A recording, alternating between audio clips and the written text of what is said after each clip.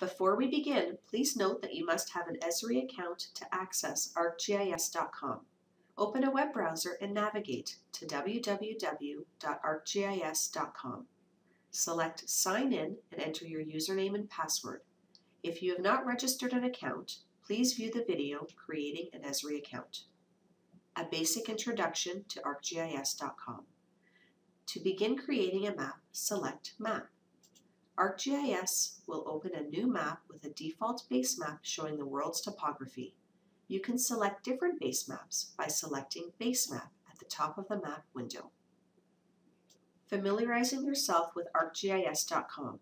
There are various tools within ArcGIS.com. By moving your cursor over a tool, the name of the tool will appear.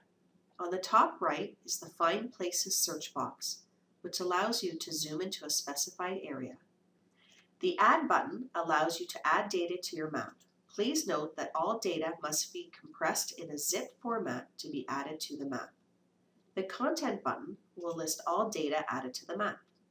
The Legend icon will display the symbol and display the features in the mapping window. The Measure button will allow you to calculate areas or lengths. The Save icon will allow you to save your work into the My Contents folder, which can be found on the home page. For more information on ArcGIS.com, please visit the UTM Library playlist.